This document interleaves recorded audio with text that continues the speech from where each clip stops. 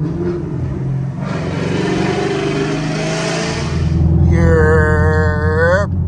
is good, y'all? And welcome back to yet again another episode of JI Productions. It's your boy JI, and I'm back at it again with another banger video for you guys, man. As you guys can tell by the title and the thumbnail, in today's video, we're gonna be talking about what you can expect when dailying a full bolt-on E85 Camaro.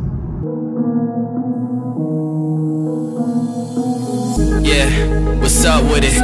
Do it cause I love it and I stuck with it.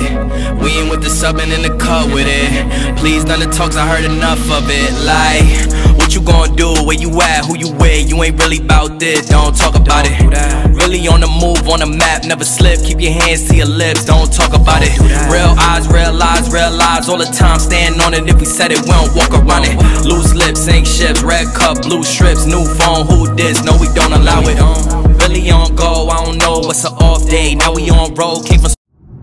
Alright, y'all, so getting straight into this video, man, I just thought I'd go ahead and make this video for the dude who's in the market for a Camaro and wants to go crazy with one, or the dude who has a Camaro and wants to see what it's like when it's full bolt on. As y'all can see, I thought I'd bring y'all out to the tunnels.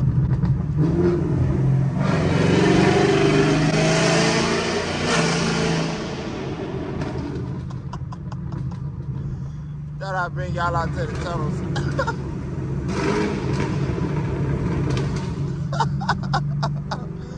So if you're wondering what you could expect when you go FBO, one, expect,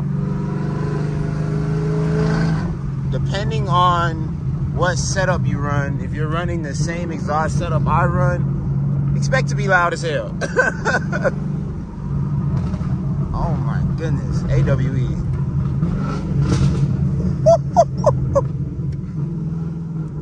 I ain't gonna lie, that was a very good one. But anyway, expect to be very, very loud, but also expect to be at the gas station a lot.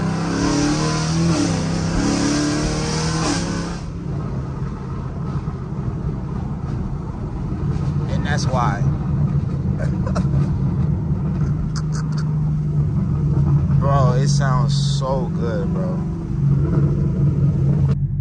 But yeah, man, really and truly though, expect to be at the gas station majority of your time, bro. Like legit, expect to be at the gas station at least twice as much as you are now. You know what I'm saying? Once you go full bolt-on, especially if you go catless and headers, and especially if you go E85, E85 is a completely different story. But when you go catless and long tube headers, you run through gas, bro. I'm talking about run through gas, bro.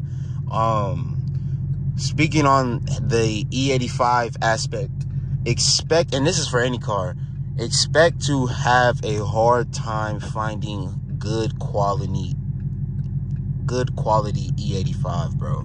I'm gonna be honest with you, depending on where you're at, you might not even have an E85 station within a 10 to 20 mile radius of your, you know what I'm saying, your home, you know what I mean, depending on what city you're in. But even with that being said, you might mess around and have one that's next to your house and they only have E30, but they say it's E85. So I would definitely recommend getting a flex fuel sensor, because whether you have good E or bad E, it doesn't matter with the sensor. The car will adapt. So I would definitely recommend going flex fuel versus full E85 on your tune, like, because that's mad risky. If you're gonna go full E, you definitely want to at least have a tester on standby. That way you can test every time before you pump.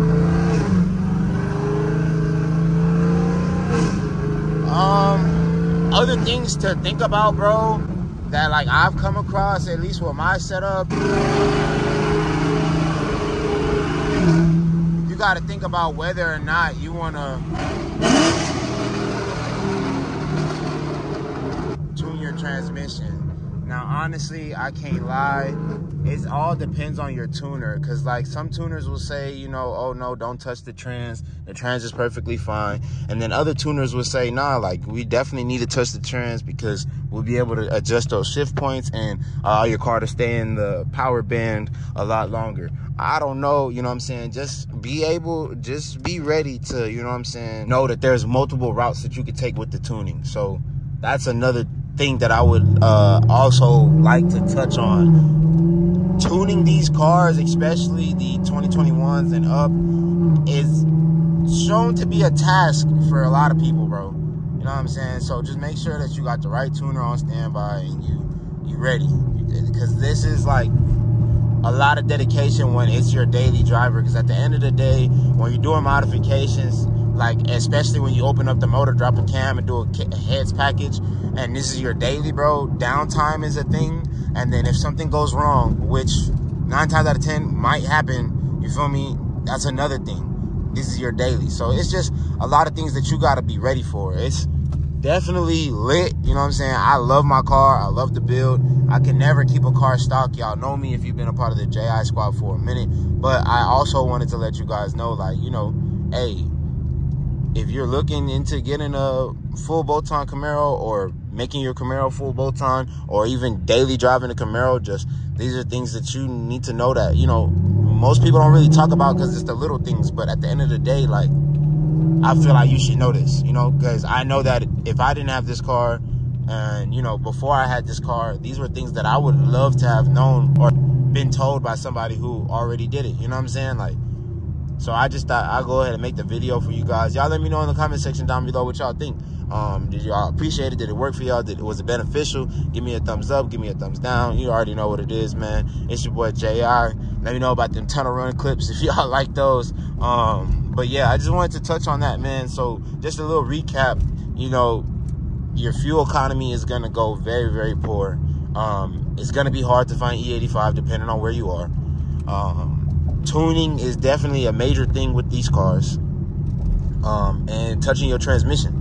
If you really want to touch the trans, that's a decision you're going to have to make. Because at the end of the day, some people say, you know, I touched my trans and next thing you know, my transmission blew. Or some people say I didn't touch my trans and my car is driving great. You know what I'm saying? So these are all things to consider, all things to think about. Also, you know what I mean, modding the LT1 motor, if you want to go boost wise, just know there's a lot that goes into that, you know what I mean? And obviously I'm not boosted yet, but I know, you know, from friends who have gone boosted that there's a lot that goes into allowing these cars to run boost, a lot of boost, healthy, you feel me? So yeah, it's a lot of stuff to get into, man. So if you're ready for it, then go ahead and do it. If you're not, then, you know, thug it out a little longer till you're ready, family. But, you know, without further ado, that's actually gonna wrap it up for today's vlog, man. It's been your boy J.I. Just thought I'd tap in, drop this little, you know what I mean, drop this little gem on y'all boys, you feel me? And do your boy a favor, hit that like button, subscribe to the channel if you're new, drop a comment in the comment section down below. Something that you guys, if there's anything that I missed, leave it in the comments for the people who, you know what I'm saying, are actually watching this video because they want to know what to expect. Y'all drop it down in the comment section down below if I missed it, man. But I'm going to go ahead and roll that outro. I'll see y'all in the next one.